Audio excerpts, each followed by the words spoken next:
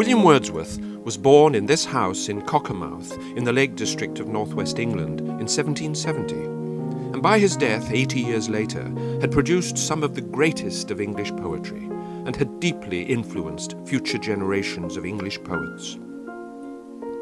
He had a happy childhood here until the untimely deaths of his mother when he was 8 and his father only 5 years later. It is the first mild day of March, each minute sweeter than before. The redbreast sings from the tall larch that stands beside our door. There is a blessing in the air which seems a sense of joy to yield to the bare trees and mountains bare and grass in the green field.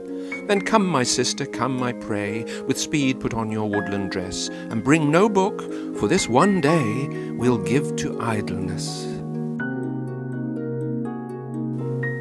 I wandered lonely as a cloud that floats on high o'er vales and hills, when all at once I saw a crowd, a host of golden daffodils, beside the lake, beneath the trees, fluttering and dancing in the breeze.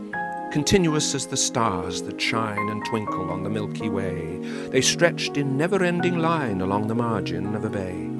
10,000 saw I at a glance, tossing their heads in sprightly dance. The waves beside them danced, but they outdid the sparkling waves in glee. A poet could not but be gay in such a jocund company. I gazed and gazed, but little thought what wealth the show to me had brought. For oft when on my couch I lie, in vacant or in pensive mood, they flash upon that inward eye, which is the bliss of solitude. And then my heart with pleasure fills, and dances with the daffodils.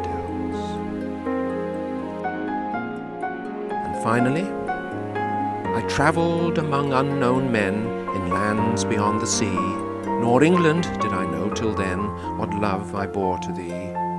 The morning showed thy nights concealed, the bowers where Lucy played, and thine too is the last green field that Lucy's eyes surveyed.